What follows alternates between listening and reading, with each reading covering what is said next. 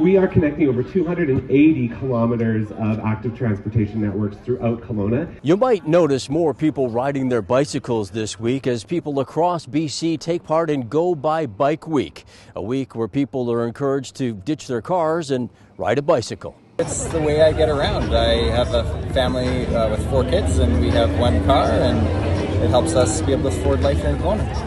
It's a really fun community event, an opportunity for people to try biking for the first time if they haven't before, in a more supportive environment.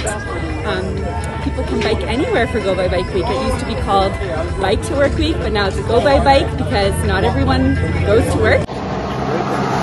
BC Transit is also taking part in Go By Bike Week as they demonstrate how to properly use the bike racks on buses. As our region continues to grow, we know that there's going to be a lot of people moving here, and so we have to look to alternate modes of transportation to get through our region more efficiently.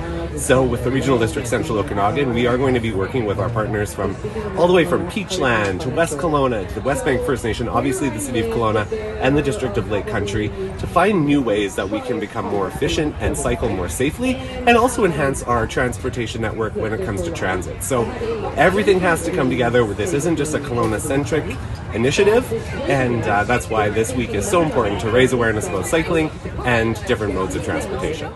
Rob Gibson, Castanet News, Kelowna.